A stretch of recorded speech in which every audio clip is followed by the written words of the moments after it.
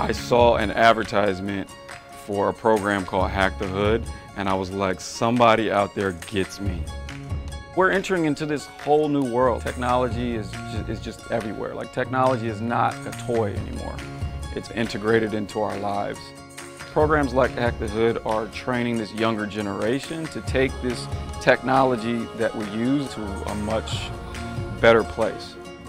So the thing that I'm really passionate about is, how do you take a fairly easy platform like Weebly and teach students design principles? And how do you take something that they're looking at all the time, because they're always on their browser and they're always looking at websites, and these things that they intuitively know already? How do you take that, teach them, give them tools, and then they can make immediate change or impact in the communities that they work in? So if you look at a lot of other organizations, they're kind of like toying and tinkering and kind of learning code and doing things like that, which is fantastic.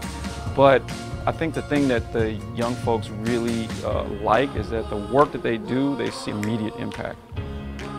We've got young folks that are 15-year-olds that are going into local businesses and speaking to grown adults and selling them on a website for their business, and then building it, and they look good.